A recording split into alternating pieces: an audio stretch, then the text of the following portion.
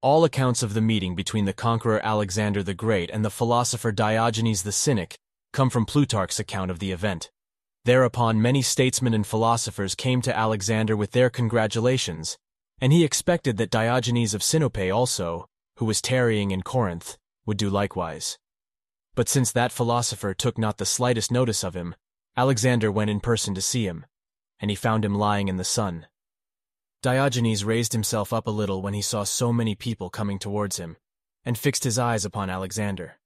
And when that monarch addressed him with greetings, and asked if he wanted anything, "Yes," said Diogenes, "stand a little out of my sun."